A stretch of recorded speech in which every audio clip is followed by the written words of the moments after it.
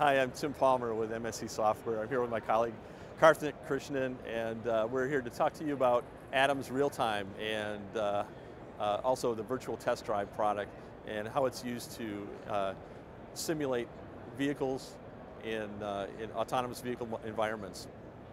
Adams Real-Time is a product that's kind of grown out of a need for modeling, simulating things in real time. That means having a simulation that provides data back into either a hardware in the loop or a software in the loop type environment.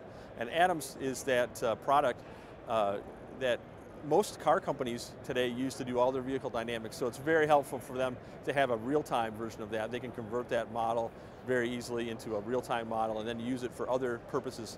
And in the case that we're looking at here in this is that we have a autonomous vehicle environment that we're modeling with our Adams Real-Time and VTD.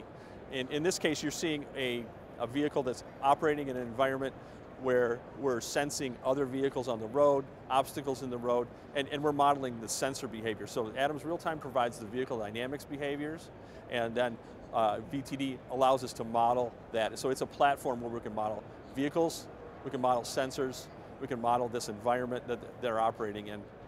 And it's used to test out sensor algorithms, test out vehicle dynamic behaviors, evaluate machine learning algorithms as well, and autonomous driving algorithms. And Adams Real-Time is a very basic building block of a good simulation, and putting that together with an environment like virtual test drive, VTD, is very important for autonomous vehicle development. And that includes people who are developing sensors, developing subsystems, and then integrating those systems into vehicle platforms.